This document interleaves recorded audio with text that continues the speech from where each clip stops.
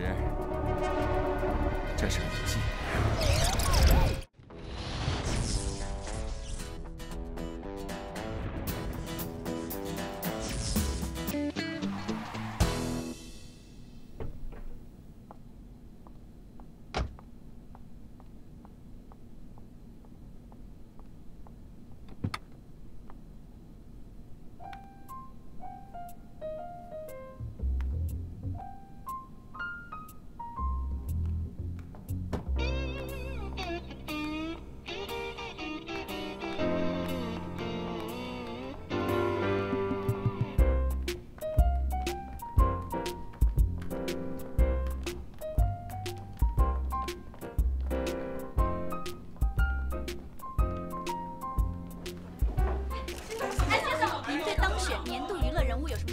听说当选他间接推辞了9次，可是评审团还是第10次把荣誉给了辛总。辛总，听说你的狗狗欧巴也会看时间？他不仅会看时间，而且还会报时间，和我们辛总一样的睿智。听说您今年又收购了3家游戏公司，是6家。听说您还签约了10家最火的美女时尚组合，是吗 ？BB Go 美丽坏女孩女子天团。接下来还有什么大的动作？年内将会拍摄首部电影《游戏英雄》，会由辛总亲自来指导。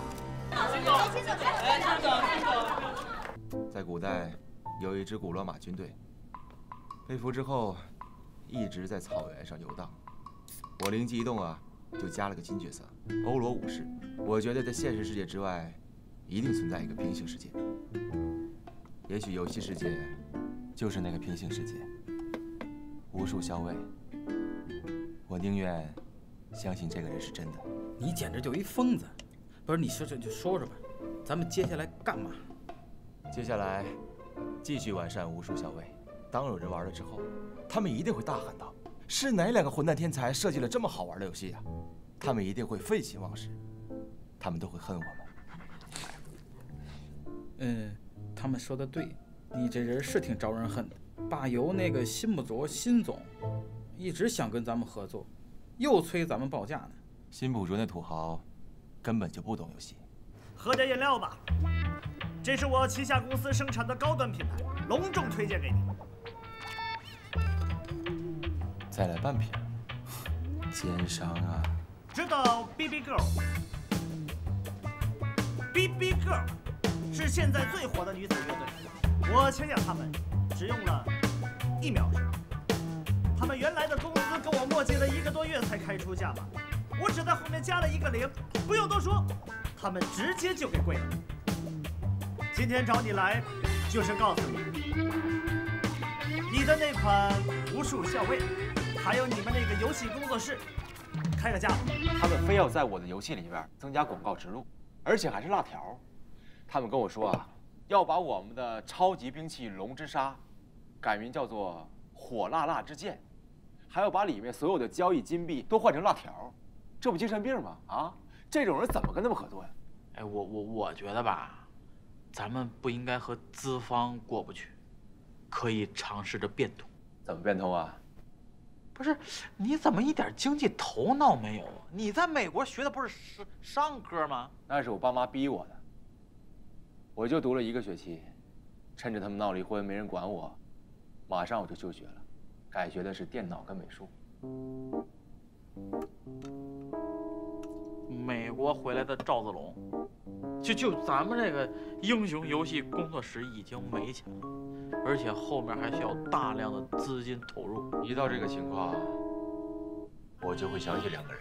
明白，就是你那个既有钱又伟大，而且还离了婚的爸妈，又来这招合适吗？专业坑爹20年，必须合适。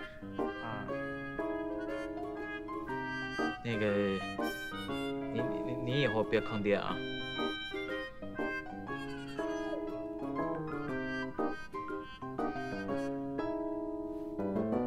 他就是个混蛋，可这混蛋有混蛋的资本呢。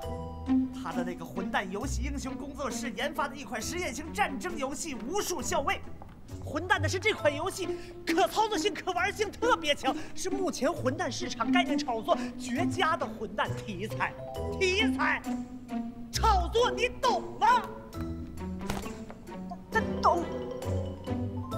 那你说该怎么办？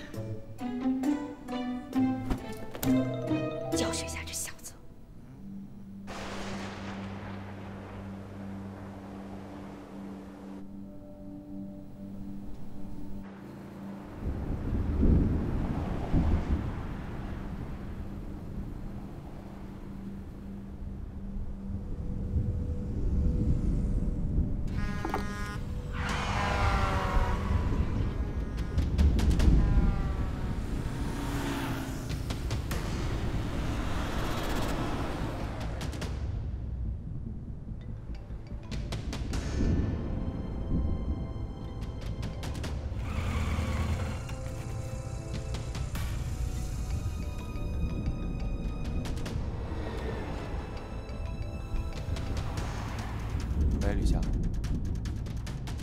喂。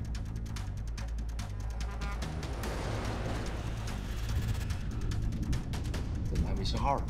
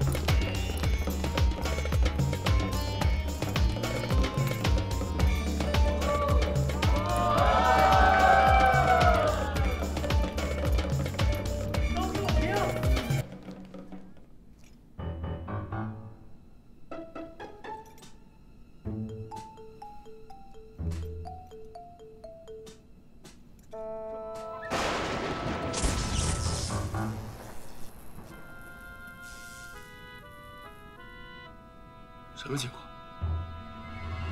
这是在哪儿啊？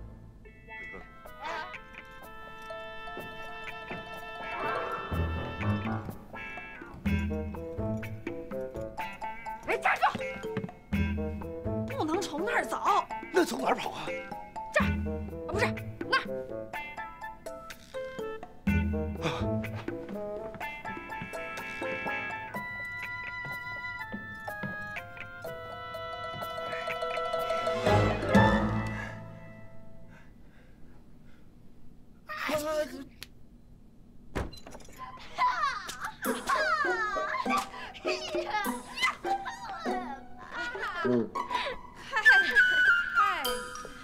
来啦！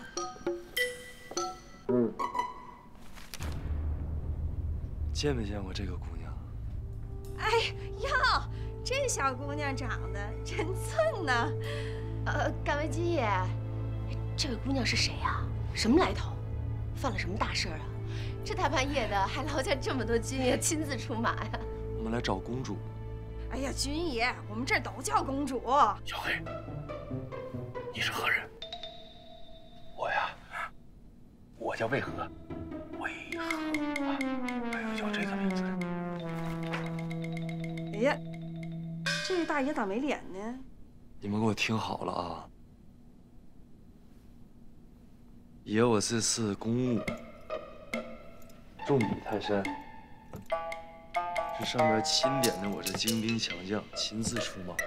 那个女孩的身份非常不一般，这位就是稀土的康康王拔烈。此人神秘而且低调，从来没有人见过他的面容。那位姑娘就是康康王拔烈的亲侄女悠悠海小公主，1个月前突然失踪。公主失踪了？这是朝廷的大事。哎，帅哥，问你个事儿啊，你们是在拍戏吗？你嘴唇的造型很不错呀，这是横店吧？而且人家已经派了使臣，希望咱们圣朝一定要帮助找到小公主。她跑哪儿去了？我们哪知道呀？是吧？就是。什么？圣朝国？我游戏里边的圣朝。这个是小公主临走之前留下的字条。这画的是啥呀？小黑，你穿这么土的衣服，趴在圣朝国著名歌手如月姑娘的床底下，想干什么？我也不知道我想干什么，我就打了个电话，就到这儿。电话啊，鬼话。哎，等等，兄弟，我再确认一下，你们真的不是在拍戏？奇怪，我该不会在做梦吧？别怕，乡巴佬刚到我们圣朝国，都以为是在做梦。再翻，翻多了。这个是翻译过来的。圣朝那么大，我想去看看。什么情况？我先出去。哎，回来！进来进来。怎么了？藏什么呢？没有。小黑，先委屈你了。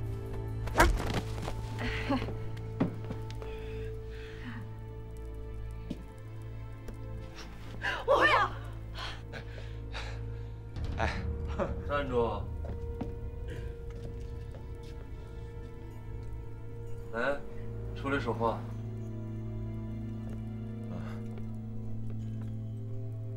干什么呢？我是路人甲。路人甲。要说呀，爹没文化，那可真是个挺悲哀的事儿。起的这个名儿一听都悲哀。行为叵测，定是敌方细作，抓起来！哎，不是，我不是敌国细作，我是穿越过来的。穿越国。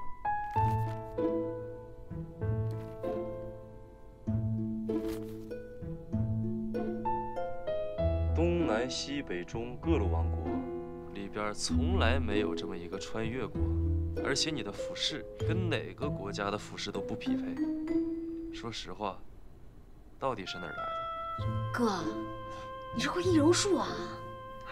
我不是你那个重口味哥哥，我是穿越过来的。穿越国？还说穿越国？东南西北中五方世界各路王国，加上圣朝一共9981国，从来就没有什么穿越国。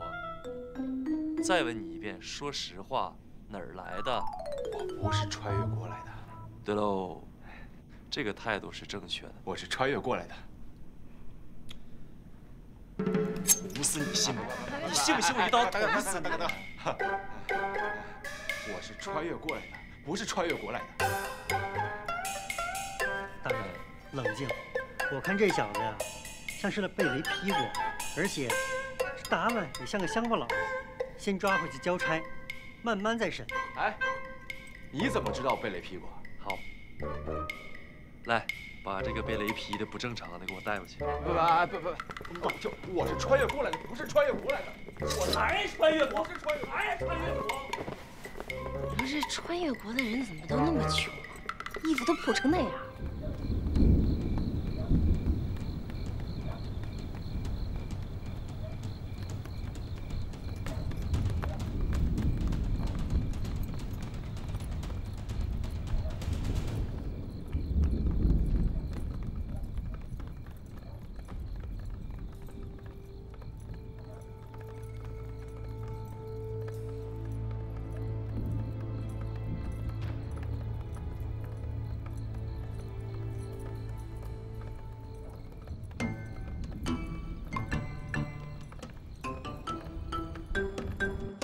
一小傻子进来，哎，这不明摆着，给我们管理增加难度嘛。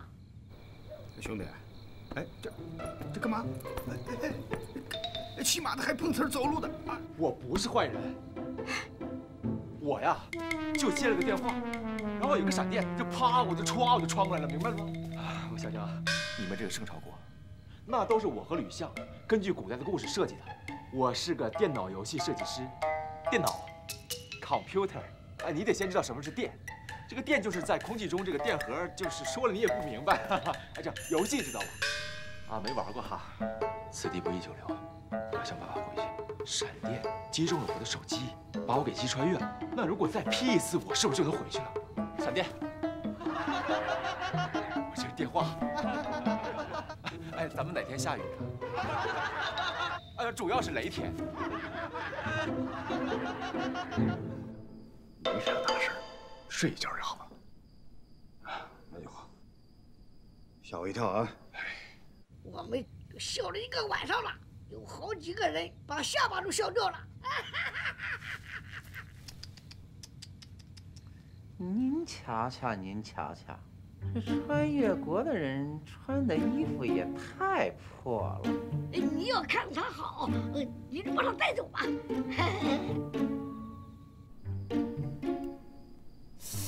大人，您的嘴，那个少虎啊，说话多了，不要让我说太多的话，明白没有？啊，明白。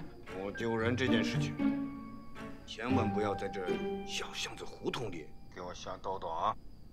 再说了，也没几个人啊，我是很低调的。大人，你放心，明天我就到城门去说去，少于100个人，我都不带开口的。哦，对了，明天先不要去城门，明天早上你先去监狱给我救一个人出来。大人，都说君子日行一善，您这一天就行了好几善呢，您真是伪君子啊！你这夸人的词儿都是谁教你的？那都是私塾先生教的。他肯定跟你爸有仇，脑袋一片焦黑，像被雷劈过。对，就是他。被宫里拉走了。被皇上看中了，被太监看中了。啥？快点啊！到没到啊？快了，快了！哎，公公哥哥，只要你不伤害我，我送你件礼物。这是何物啊？这叫手机，7 Plus， 很贵的。不认识路呀？不认识路你不早说？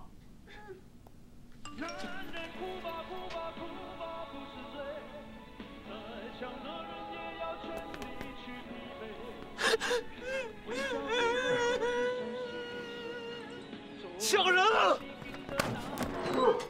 我这次把你救出来，主要是不想欠你人情。啊，我吴树绝对不是个找人垫背出卖朋友、不仁不义、不担责任的无耻小人。啊，等一下，你刚才说你叫什么？吴树啊，校尉吴树。那你呢？厉家呀。吴素身边，我还设计了一个四肢发达、头脑简单的副将厉家。你就是那个四肢发达、头脑简单的厉家。四肢发达？不，这个我这个嘴巴，有时候我就是没话说。正是在下。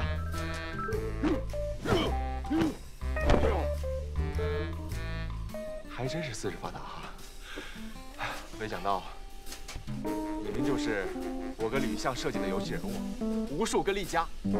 厉家是我的副将，已经跟了我10几年了。这虚拟世界一点都不虚啊！不行，我得说清楚点。我先自我介绍一下啊，我呢是来自现实世界。那天嘟骑摩托呢啊？为什么骑摩托？因为我就是这个设计师啊。哎，电话，喂，你干嘛呢？喂，你干嘛呢？喂，哪有信号？然后我就穿越了。之前就是这样。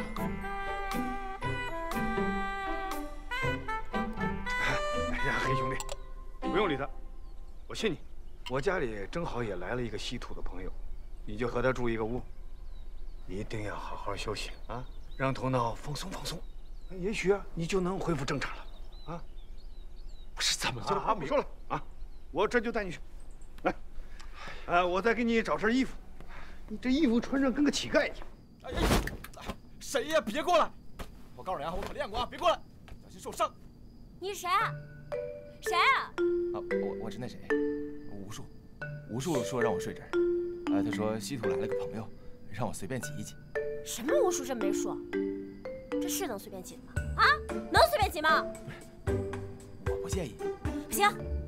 那个怪人被吴树的手下给抢走了。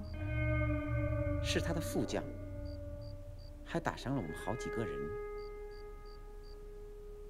吴树深受皇上的器重，我暂时先不跟他撕破脸，等查明情况再慢慢找机会。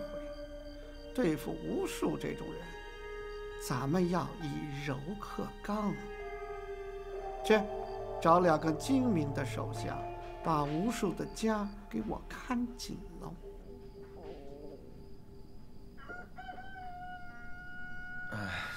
这鸡有病吧？大半夜打鸣。你等着啊！这个是那个自称穿越国来的怪人的物件，他说这叫手机，这机还会唱小曲儿呢。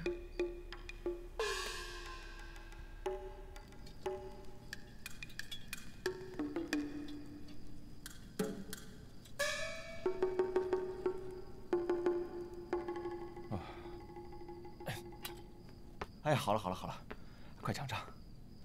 哎，我跟你说啊，我在美国读书的时候就在烤鸡店打工。现在见到他呀，就像见到了朋友一样。朋友？你快吃吧。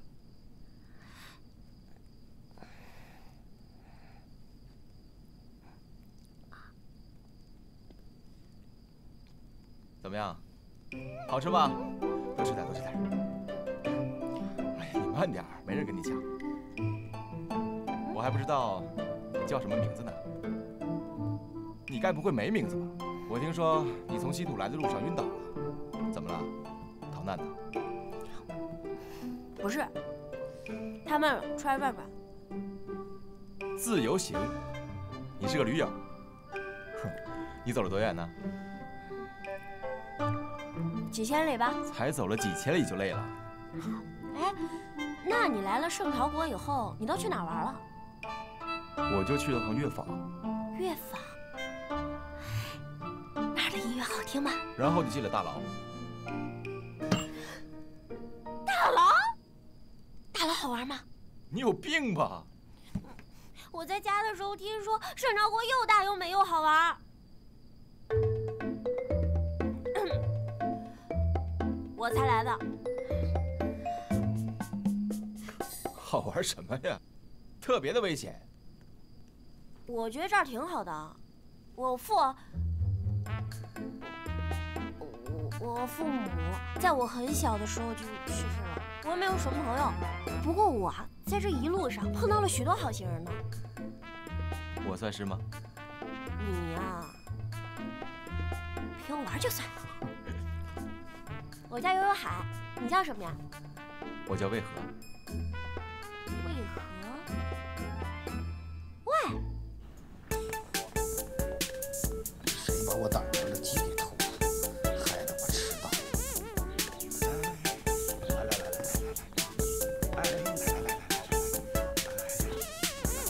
来晚了。康康国的小公主找到了没有？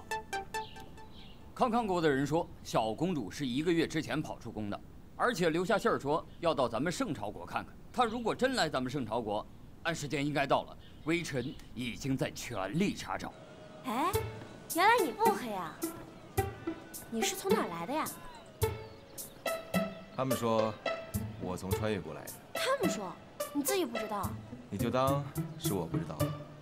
那你们那儿离这儿远吗？距离上倒是不远。远的是时空，算了，以后有机会跟你解释吧。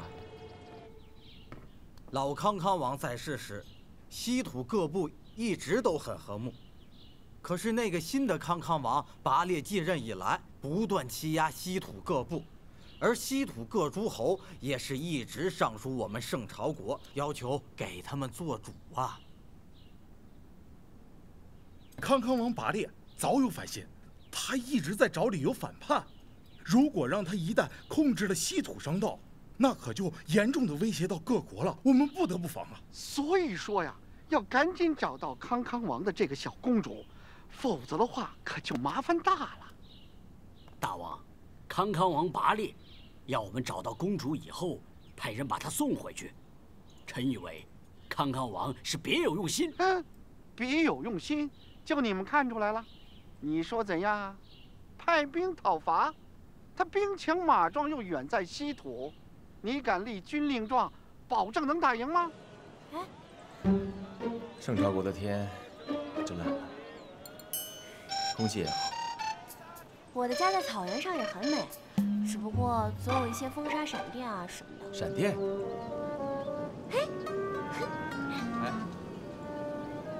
草原上的闪电特别可怕。经常会劈到骑在马上的人，牛啊羊啊的，被闪电劈过的都浑身焦黑的。大王，臣一定尽快找到小公主，而且臣愿冒万险护送她回去，以显示我圣朝上国玉树临风，大国风范。勇气可嘉，准了。哎，你是不是被闪电劈过呀？我就知道，看你那么黑。哎，你是做什么的呀？我是设计电脑游戏的。啊，电脑是什么？你可能不知道。电脑是什么呢？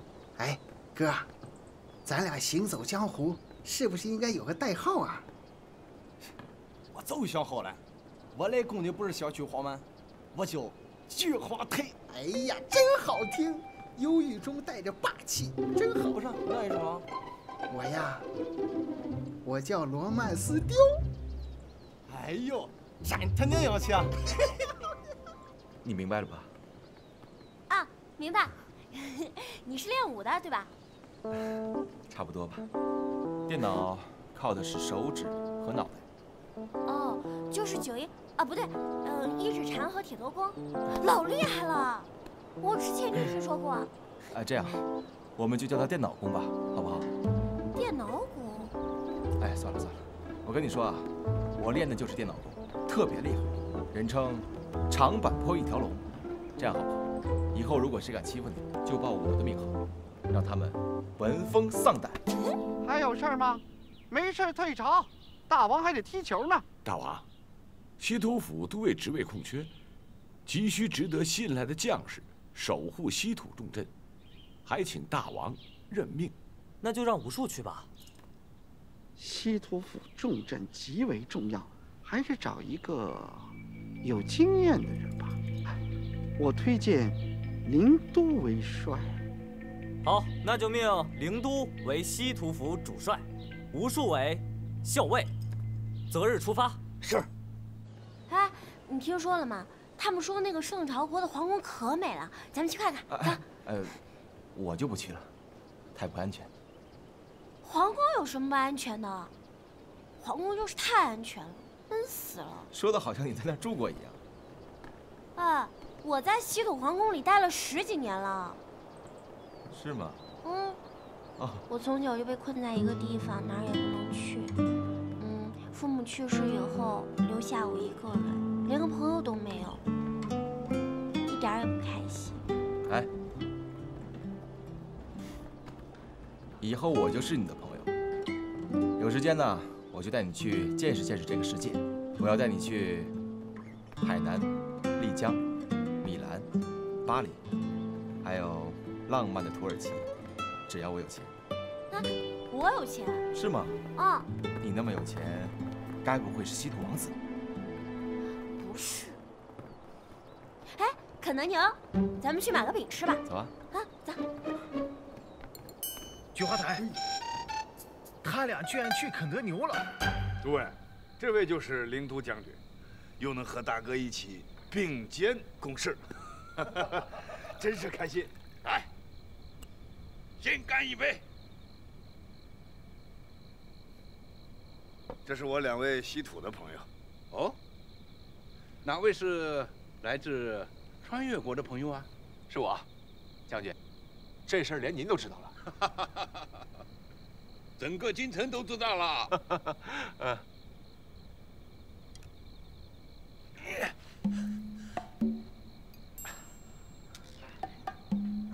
吉叔，那康康王拔烈可不是什么善茬儿，你可要小心啊。哼，就是因为这一点，我才更要护送小公主回去。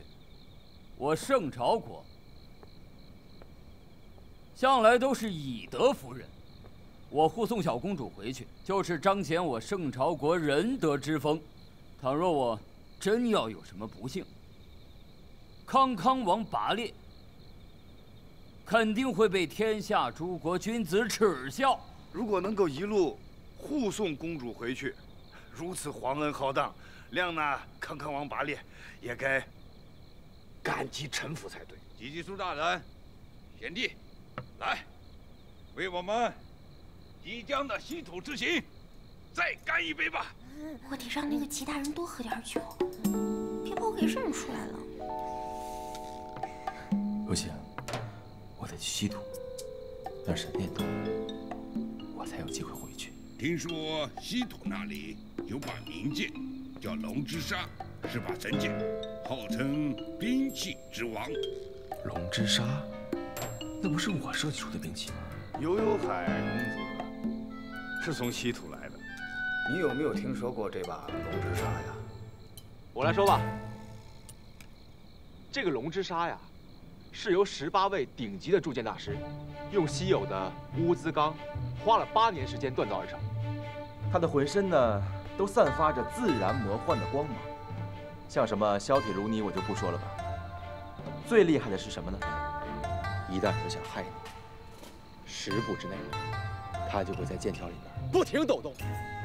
这些功能都是我根据传说编出来的，厉不厉害？哈哈哈。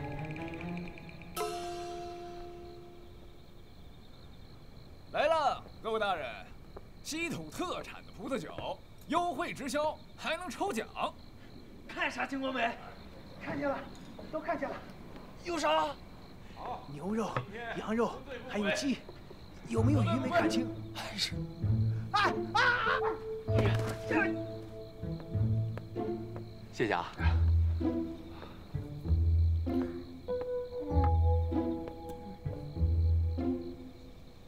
不会是新部卓生产的酒吧？来，激素大人。保重。咱们游戏里集激素，一到康康国就被康康王拔猎杀害。来，我敬你兄弟。缺那么久嘞？我刚刚把那件大线找到身上，我把血公公给的迷药下到他们酒里了。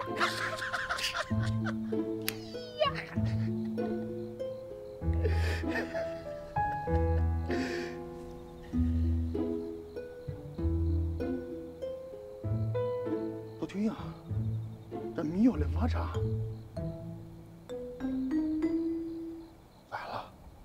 下错了，你等于是仙公公给皇上配的补药。我今天特别开心，开心就好。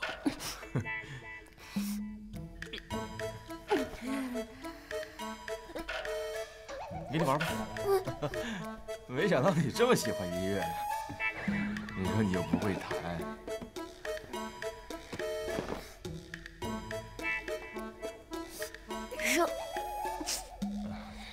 可能是你们现在还没有空调吧？你热吗？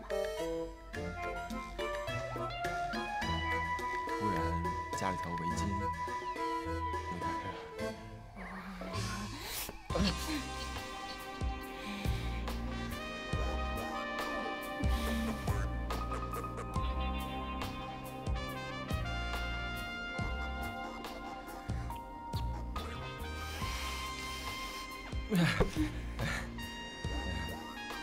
没想到你们稀土人竟然这么开放哈！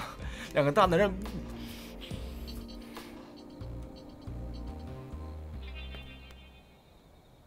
哥里面又开始练武了。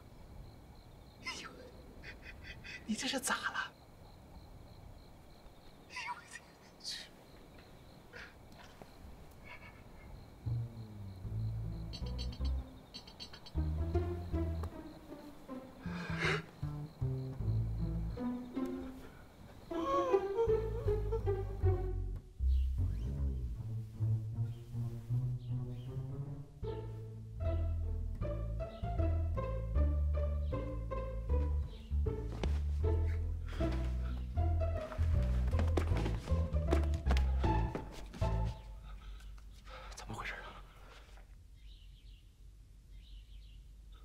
跟一个男人睡在一起呢？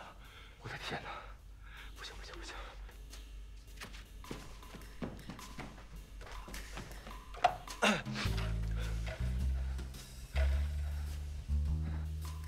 早上好。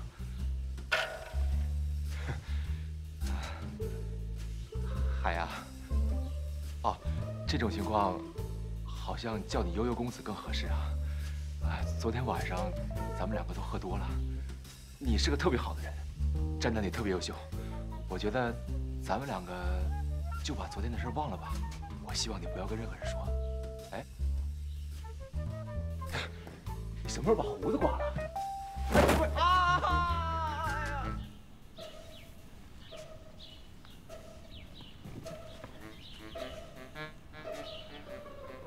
悠悠海就是小公主。公主，白天公主。干什么呀？啊？什么公主？那个人呢？大王跑了。跑哪儿了？这我哪知道啊？就不能关心关心？哎哎！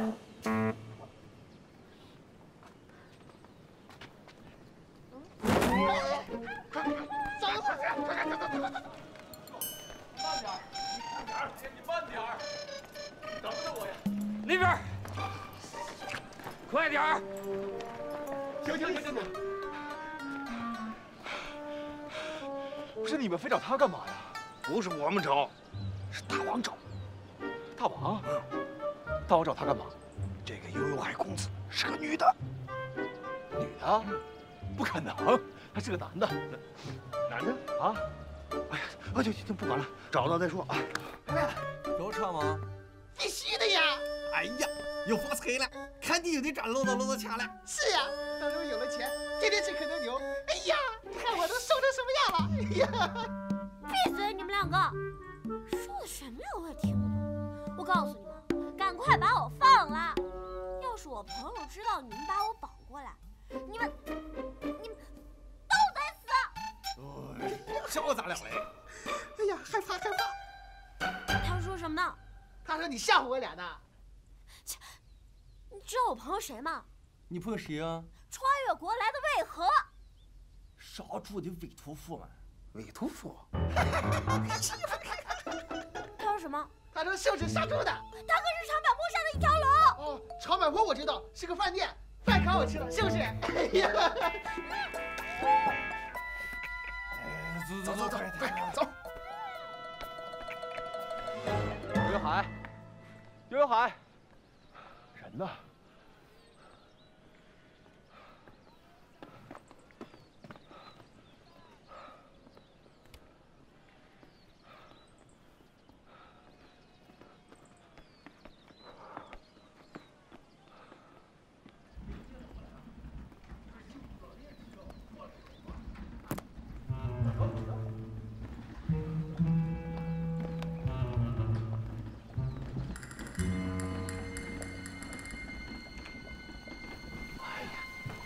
再坚持一下啊，一会儿我就拉啊！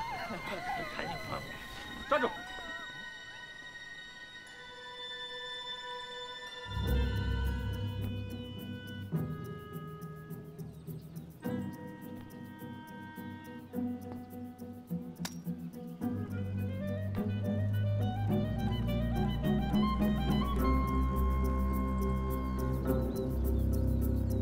二位大哥，请问哪有肯德牛啊？我想买个饼吃。肯德牛啊！政委，坐柜，有这边有车。哦。多少个？600，我昨天刚去过。你昨天去肯德牛，你为啥不给我带张饼回来呢？下不着是。坐柜。有鬼！坐柜！有鬼！你敢不敢赌？赌！兄弟，帮忙看一下车，俺们去验证，俺去验证一下，马上就回来。马上回来啊！好。哎，咱把货物留给不认识的人行吗？哎，兄弟，啊，鬼行啊！在下为何？敬仰。那也拜托你了。放心。拜托了，都是老乡。哎，为何好像在哪儿听过呀？别管他。还有说肚子上10张饼，11张饼，12、13张饼，14、15、16、17、18。哎呀，这两个吃货小朋友还真是天真呢。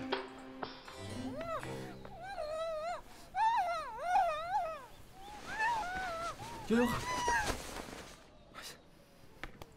哎，你那么凶干嘛呀？我可是来救你的，都什么时候了你还吃？快起来！我跟你说啊，就为了救你，我一天都没吃饭了。你说你无缘无故跑什么？你有病！别碰我！你干什么你呀？不要！哎呀，快点！一会儿他就回来了。你说你怎么就不听话呢？哎呀，大早跑哪儿去？我跟你说，今天早上有些话可能没说明白。悠悠海，咱们两个不能在一起。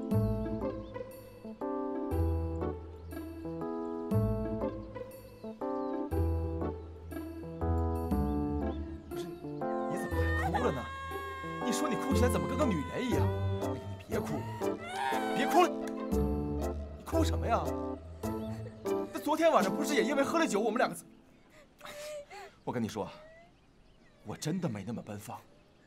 你看，你是个男人，我也是个男人。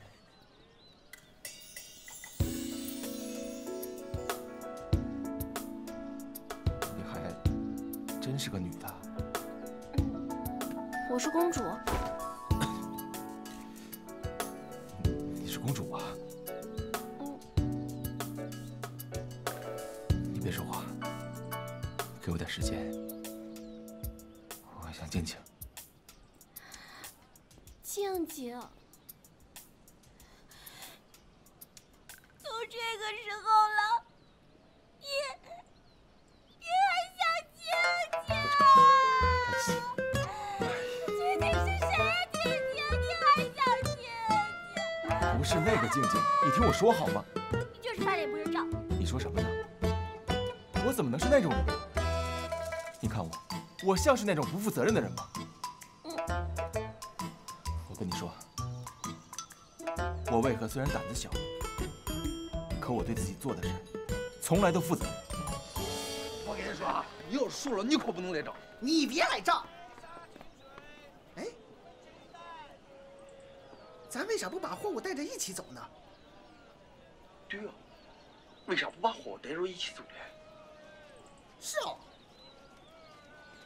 走走走走走走走。太好了！那你答应我的事情都要做到。不是，我答应你什么了？走遍全世界，天涯海角啊！好，一定做到。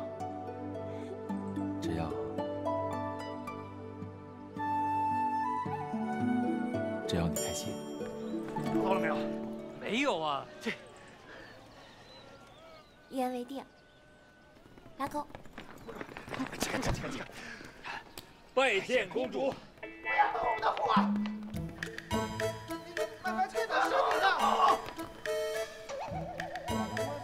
等等我。他说谁是他的货？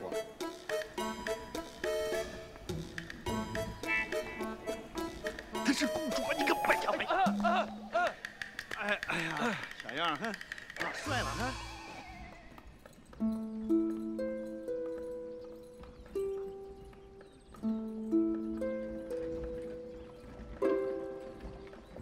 吉吉苏不会回来了，康康王把烈会杀了他，然后造反。你会杀了康康王把烈。你神仙啊！未卜先知。不是，你怎么就不信我呢？我怎么可能信你呢？游戏就是这么设计的。吴叔，我要跟你一起去稀土。我为什么要带上你啊？康康王拔烈是我圣朝国和各国的大患，可这个校尉无数是我们的大患。此人胸有大志，却不为我所用。哼，我几次想将他纳入门下，他却不识抬举。此次我让他随你去稀土，就是想让他远离京城，找个机会废了他。哦。明白了，公公，您太黑了。灵都将军果然聪明啊，一点就透，也不枉我平时疼你。灵都愚钝，做坏事还得靠公公的指点。是，凡事都得靠公公的指点。他身边那个来自穿越国的怪人，你要小心提防。我打过几次交道，智商真是让人着急，傻乎乎的。哦，对了，这有一个物件，好像就是他的，我也不知道是干什么用的，你先留在身边吧。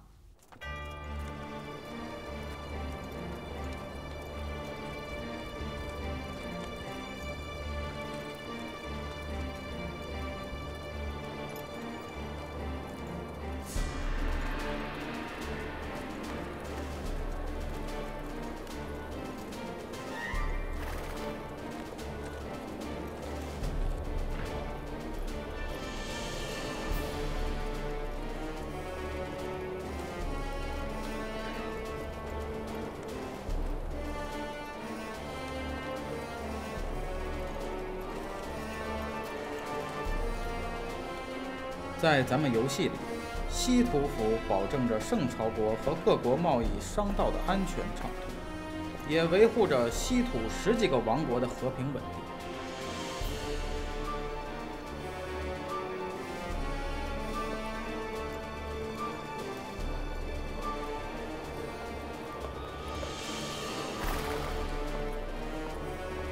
这就是西土城。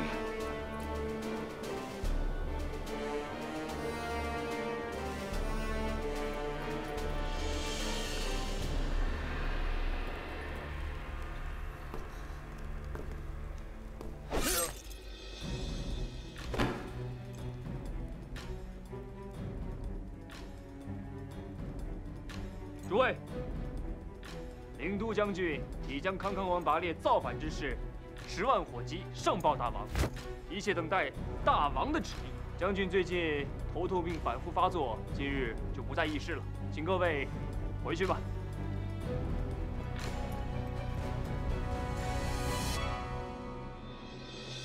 这回你听明白了吧？我来自现实世界，我从现实世界穿越过来。我不是你们这儿的人，我也不是什么仙人。你们这儿啊，就是个游戏世界，或许是个平行世界。也许仙人就是会玩个穿越闪的人，所以才可以未卜先知。行，你要这么说，没毛病。但是我还是有点晕。你还晕？自从我到了你们这就一直晕。吴叔，我知道你即将发生的事。那公主的事你怎么说？可能是一个插件吧，或许是游戏在某种情况下有了它的生命力。你能知道我下一步要干什么吗？冒险。你敢跟我一起去冒险吗？无论成败，都可能九死一生。我敢。你敢吗？自打来到这个世上，我就没打算活着回去。这句话听着好像有些不对劲。我愿意跟你一起去，可是我还没有计划好具体的步骤。我有。第一步，偷令牌。只有拿到令牌，才能调动军队。灵都将军不是有病吗？咱有药。大哥，这可是为何他们穿越国特制的灵丹妙药啊，专治头疼顽疾。您就吃吧。啊，对，将军，不只能治病，口感也很好。此药是曼陀罗酒，外面由稀土牛奶干酪包裹，人吃了以后，先是精神焕发，力大无比，体壮如牛。哎呦，我的小心脏啊！哎呀，这太吓人了。然后安然入睡，是治疗失眠的灵丹妙药啊！怎么我的手机也在这儿？第二步，拿此令牌，火速调集驻扎稀土各地的军队，限他们3日内集结到稀土府。第三步，也是最重要的一步，我们拖不起，只能速战速决，所以必须拖住康康王拔烈，不能让他将军队化整为零，逃到草原深处去。可是，该怎么做到呢？我还没有设计好全过程。探马来报，康康王准备把小公主嫁给草原部落头领，好拉他们入伙对抗圣朝国。可小公主坚决不从啊，所以现在该你出马了。你的意思是，让我去救小公主？不，是去道贺。什么？道贺？对，你要扮成圣朝使臣前去道贺，还要让小公主同意这门婚事。那我是不是傻？上次吉吉苏大人的事儿，我们天赐王觉得是个误会，就不再追究了。他还是希望两国能够以和为贵。是吗？吉吉苏那小子胡言乱语，我一怒之下就把他给杀了。这么看来，你们天赐王还真是通情达理、善解人意。哼，其实他是害怕我们康康国天下无敌的勇士了吧？天赐王知道康康国的小公主近日大婚，特命我来道贺。请公主。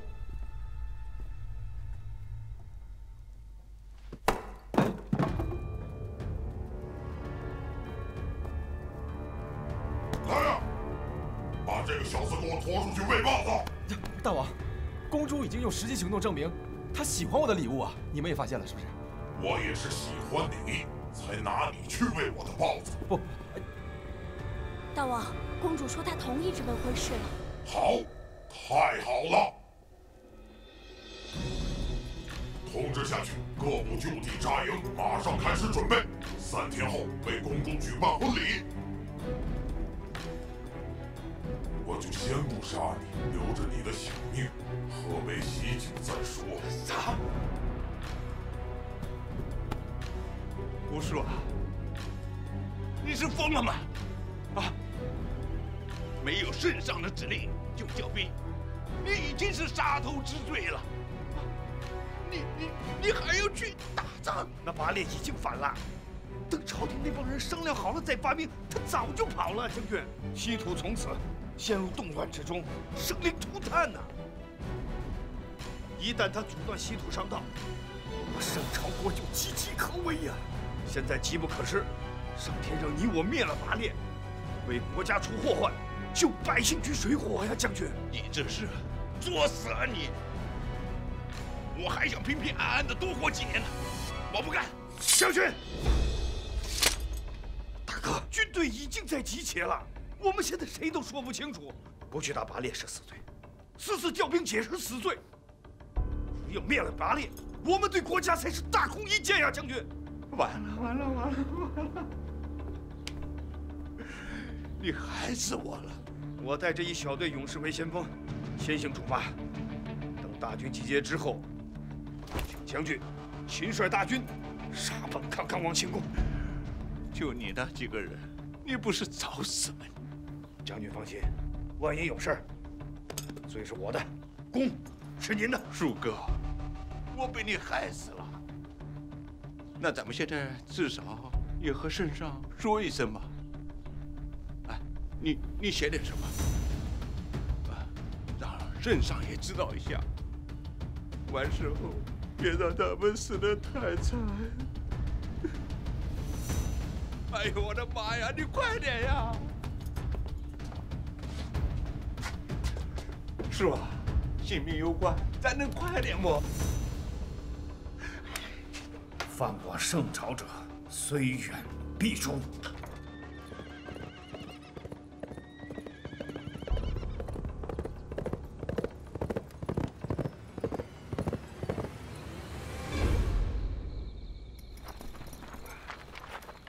李家，你拖住他们，我们绕到后面，翻墙进去，直捣康康王宫。好，我应该怎么拖住他们？用你的强项啊！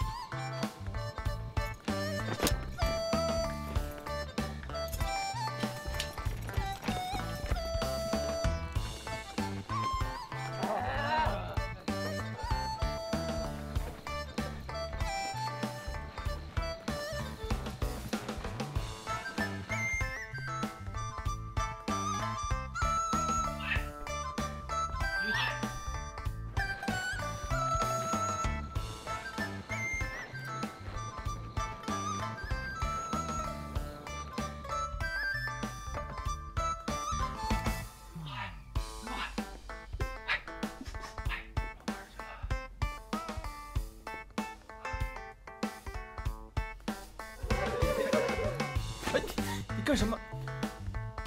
你为什么来找我？你知不知道我差点就嫁给别人了？你是不是不想来找我？你还好意思说？因为你我差点就没命了。我知道，我故意的。谁让你能来得找我？我想打死你！我跟你说，无数将军马上就要攻城了，快跟我走！什么？你居然问我要杀康康王？你知不知道他是我王叔？你听我解释。自己了。你搞得我好凌乱呢。当务之急是先解决掉那2个守卫。门口那2个。大王，圣朝国军队突然来袭，我们的营帐粮草已经被他们放火烧了。来了多少人马？到处都是火，应该不少人。我们被骗了。来人，在，去把那个圣朝国使者给我宰了。是。其他人死守城池。走。你们2个，你打他一下，你打他一下。愣着干什么呢？打呀！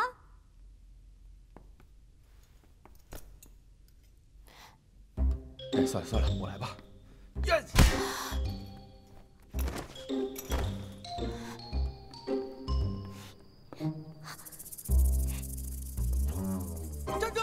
放开小公主！好。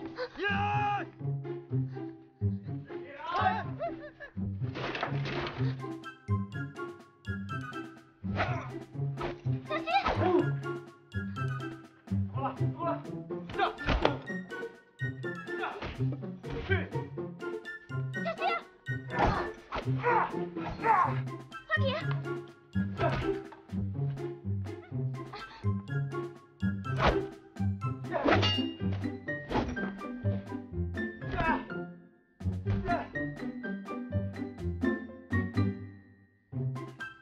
都什么时候了？走！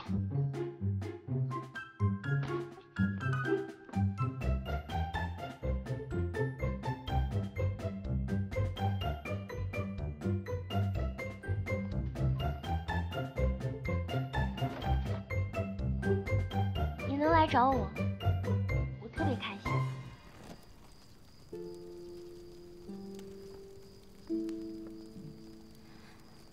你再也不会离开我了，对吗？再也不会了。可是你来的太晚了，我要惩罚你。惩罚我什么？跪下，接旨。好。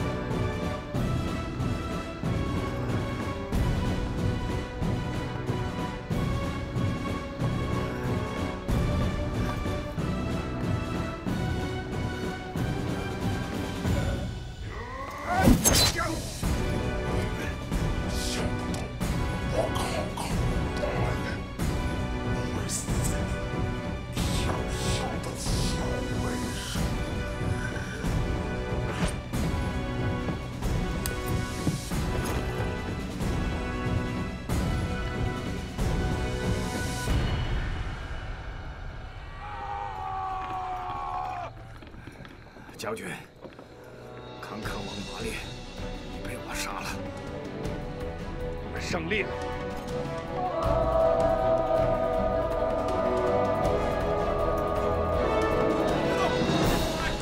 起手来！别动！我跳半天了，你们怎么才来呀？西突府主帅灵都密报，无数违反军纪、勾结妖人，擅自侵吞占领康康国镇国之宝龙之沙宝剑。镇国之宝，快去把这个混蛋给我抓回来！兄弟，这几日你去哪里了？我在草原上，我想陪陪小公主。这根本就不是我们的设计，我不知道为什么会这样。走了，你摊上事儿了，摊上大事了。是我私自调兵的事吗？不，天赐王看你立下奇功，赦免了你私自调兵之罪。可是，一旦你拿了这把剑，就会有人告发你私藏战利品。天赐王会消掉你的一切名号，还会把你打入天牢。什么？游戏就是这么设计的。抓你的人应该马上就到了。西面刚刚发现了拔猎的残余骑兵，我正要去收拾他们。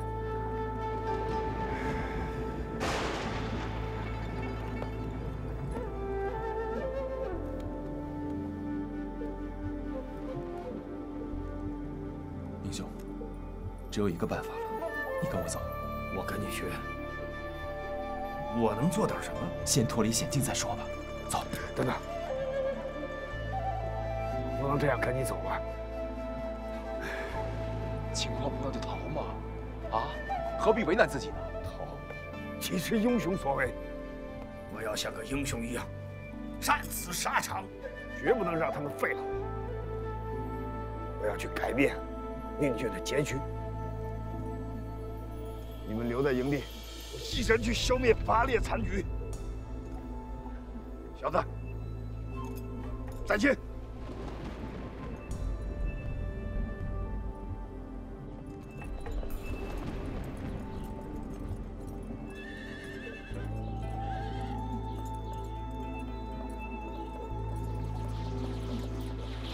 英雄，我来了！啊！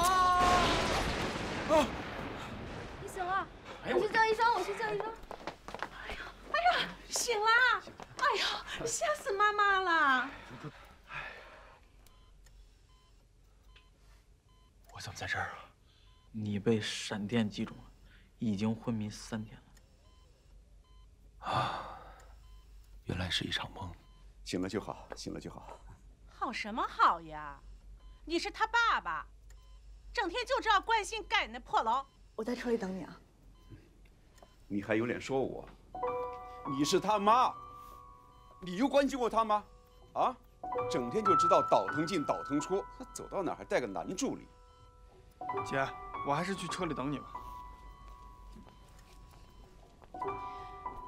我那是国际贸易，你懂什么呀？啊，你关心过儿子吗？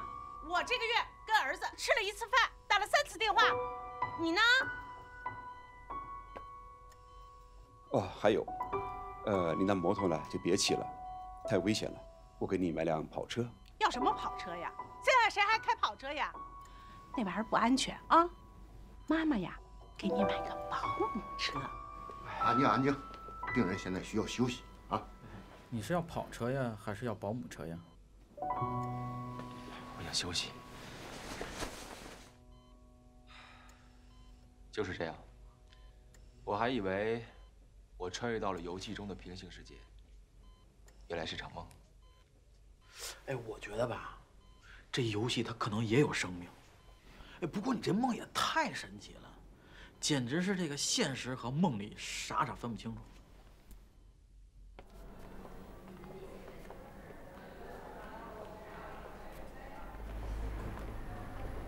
哎，他醒过来了，而且还做了一个神奇的梦，获得了超酷的灵感。啊，这真太棒了！我们现在要重新设计这个无数校尉，让它更完美。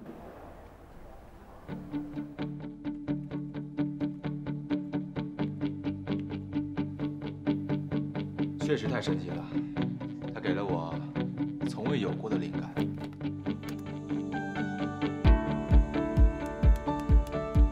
我想重新调整无数校尉的故事设计，我要让它更完美。为雷劈，这样才能获得灵感。我宁愿好好在家宅着。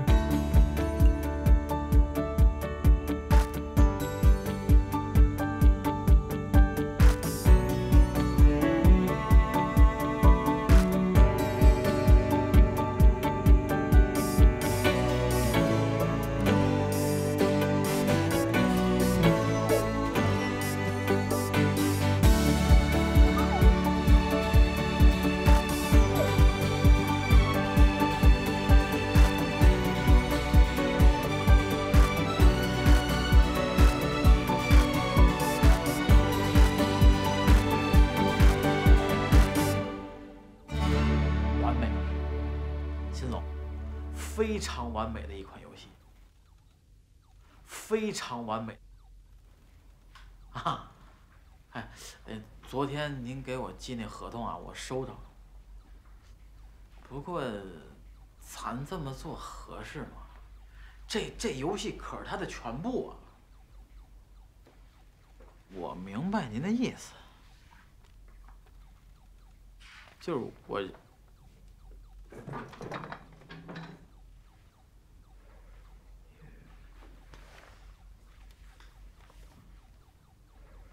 这是什么？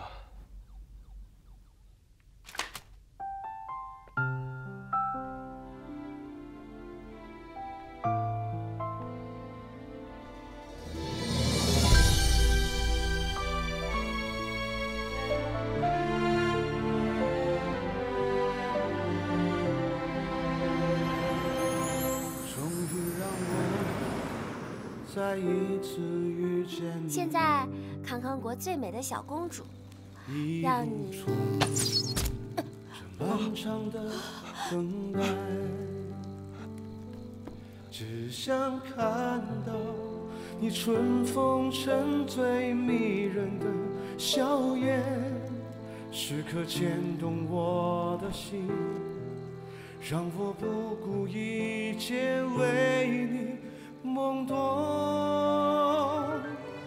这一刻做你的英雄，直到世界的尽头。我要罚你陪我一起看世界。我答应你，我要带你去看世界，去海南、丽江、米兰、巴黎，浪漫的土耳其。有数不完、吃不尽的美食。如果我变成一个胖子，你还会来找我吗？我求求你，你别说了。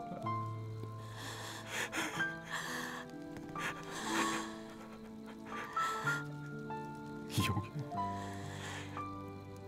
是最美的小公主。我从小到大都是一个人，我一点都不开心。在圣朝国的那几天，是我最开心的日子。可是，我现在就要去见我的父母后了。再见。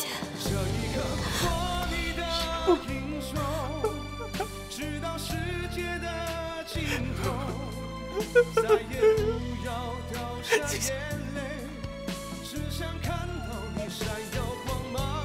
就让我做你的英雄，陪你到无尽的远方，守护着你心甘情愿，让我知道你是幸福的。让我知道你是幸福的。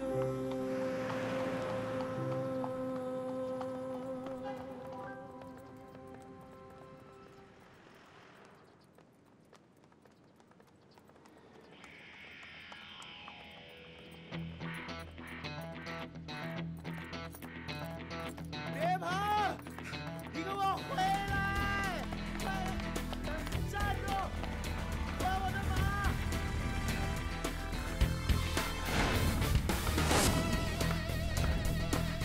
快追呀！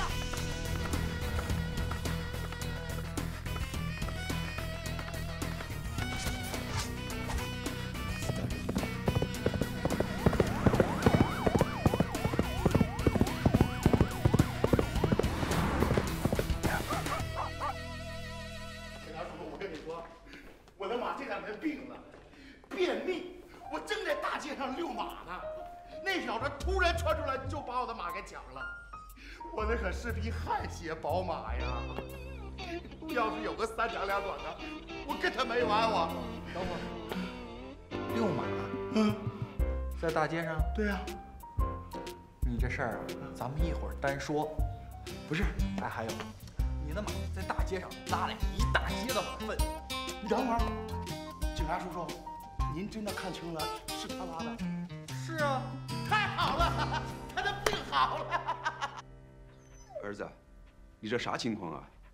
摩托不玩了，又改骑马了啊？这越玩越危险了呀！这个警察同志，不就是骑马在大街上跑了几圈吗？这也没超速呀。他有驾照，他是骑马考的驾照。哪个驾校啊？这么绿色环保高大上？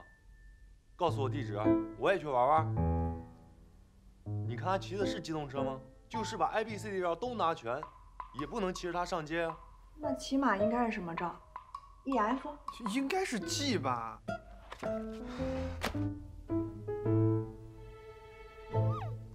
此时此刻，我突然明白，游戏不是我生活的全部，我应该做些更有意义的事情。我要去草原。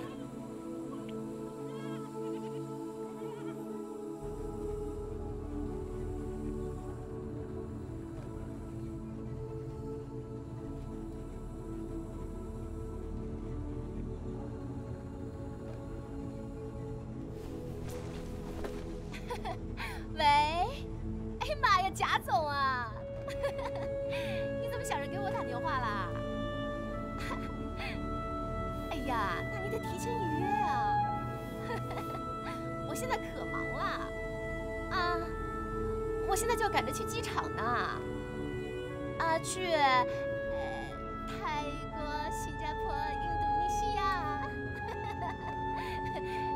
啊，行，那等我回来联系啊。拜拜。兄弟，你是来旅游的吧？不是旅游，师傅，我是来草原学校支教的。啊，你是来我们这个地方支教的？我教他们电脑，还有美术。哎，会的挺多的嘛。这是我的老本行了。我跟你说，师傅，我现在呀正在进修历史，等我再来的时候，就能给他们上历史课了。历史好，历史好啊！哎，我就喜欢历史。哎呀，我小时候就喜欢看这个古代这个英雄。哎呀，好啊！哎，师傅，我去草原学校在哪站下呀？就在前面。那个叫公主坡啊。公主坡。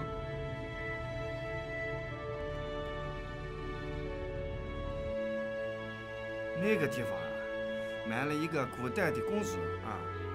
哎，你有没有兴趣？我可以给你讲一讲。师傅，您知道的可真多。老司机了嘛，必须的。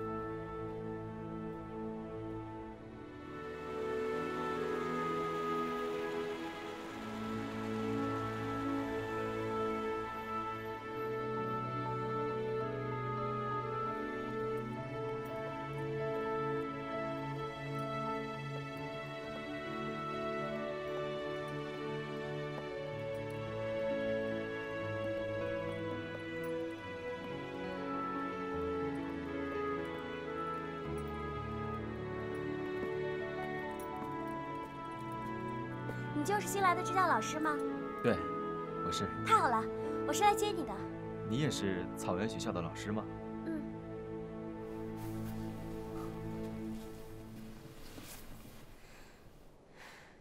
我叫海悠悠，你呢？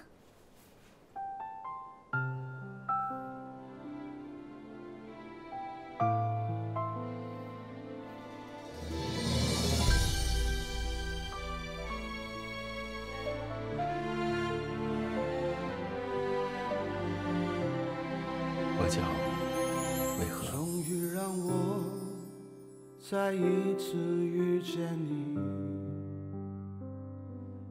一路匆匆，这漫长的等待，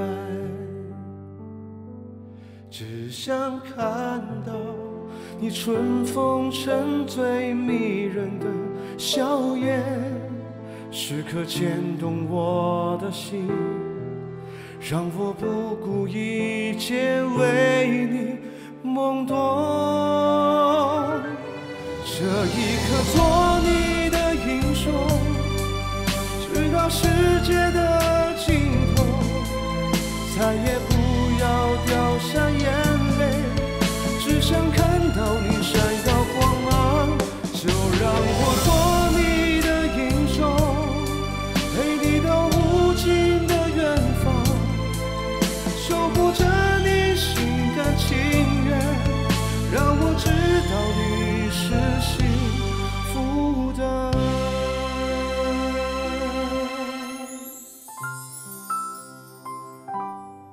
一路匆匆，这漫长的等待，只想看到你春风沉醉迷人的笑颜，时刻牵动我的心，让我不顾一切为你懵懂。这一刻做你的英雄，直到世界的尽头，再也不要掉下眼泪，只想看到你闪耀光芒。就让我做你的英雄，陪你到无尽的远方，守护着你心甘情愿，让我知道你是幸福的。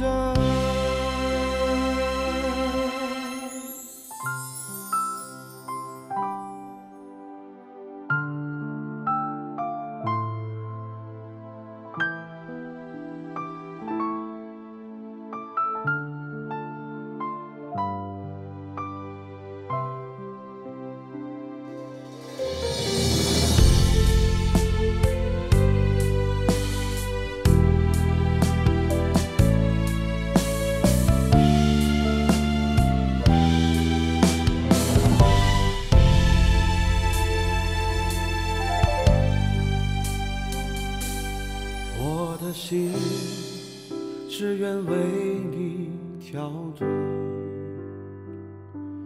永不停息，像天边的火焰。随我去吧，天涯海角随我去吧，只为能和你相拥，只为看见你灿烂的笑容。这一刻做你的英雄，直到世界的尽头，再也不要掉下眼泪，只想看到你闪耀光芒。就让我做你的英雄，陪你到无尽的远方，守护着你心甘情愿，让我知道你是幸福的，让我知道你是幸福的。